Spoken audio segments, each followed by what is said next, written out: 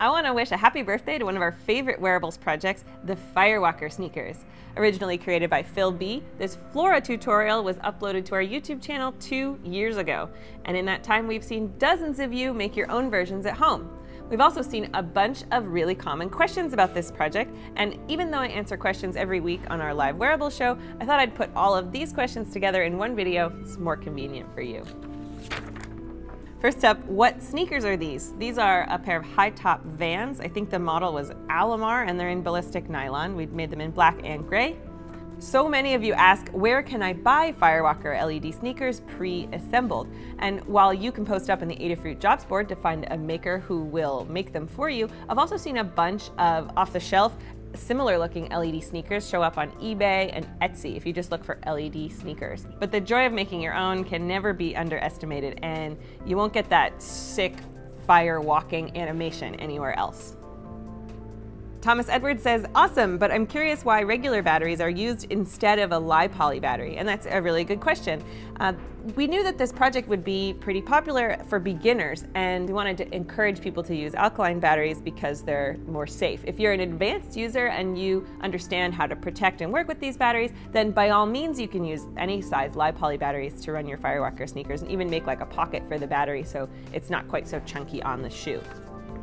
A lot of you asked, can I use a Gemma for the Firewalker sneakers instead of the Flora? And the short answer is sure. The long answer is that it's not easier. It may be lower cost, but since Gemma doesn't have onboard serial debugging, it can be hard for you to calibrate your sensor to your steps. And that's an important part of building the Firewalker sneakers, is putting the sensor in the shoe, stepping on it while it's plugged into the computer to see the number readout. Velostat is actually a packing material designed for anti-static, and we're exploiting the fact that the resistance changes when you squeeze it, but all the batches are different, so it's really important to calibrate your sensor, and it's really difficult to calibrate an analog sensor on Gemma. So while it is possible and it can reduce the cost of your project, it's not going to make it easier for a beginner to build the project with Gemma. We get a lot of questions about durability, like what happens if it rains? Well, this project uses both conductive thread and soldered wire, so if it rains, obviously those conductive thread traces are going to get shorted out. So if you want to wear your Firewalker sneakers in the rain, I'd recommend swapping the conductive thread for wire.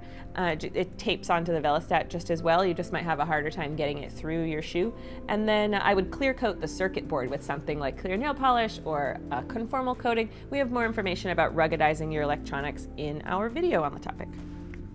Zachary asks, can I put the sensor on the upper part of the shoes where my toes are? I'm thinking about shuffling with these babies on. Yeah, you can move the sensor to the toe of the shoe if you want. You just might have to sort of switch the sensitivity of the sensor around so that you're actually getting the result you want. Since we put it in the heel because that's where most of your weight lands when you're walking, so it might not have as much variability in the number for the sensor if you put it in the toes, but experiment with it and let us know. Can you add a mode switch to make a walking mode, continuous flashing mode, a pulse mode, and a sound mode? I want to make 6 pairs for a New Year's Eve costume. Yeah, sure. There's plenty of space on the Flora microcontroller for more animation modes, and if you want to look at a project that does have multiple animation modes with a Flora, you could take a look at the Florabrella project. It has a button that allows you to switch between different animation modes. That could be a good jumping off point for your code. Any tips to ruggedize the NeoPixel strips? I find over time this strip breaks where the bend is. NeoPixel strip is designed to bend this way, but it's not designed to bend laterally.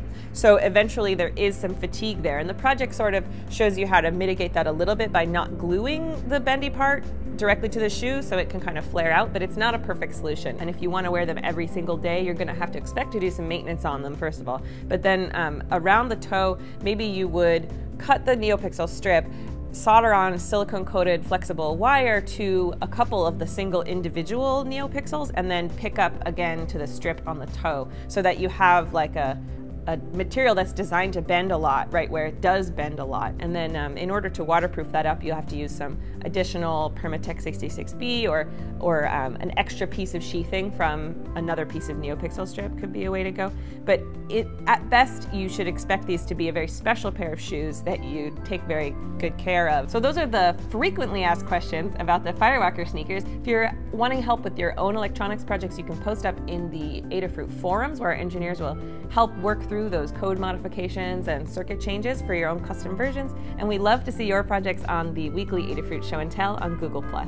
If you have more wearables questions, I'll tackle them every week on our live wearables broadcast. And don't forget to subscribe to our channel on YouTube to catch all the things we're up to. Thanks for watching.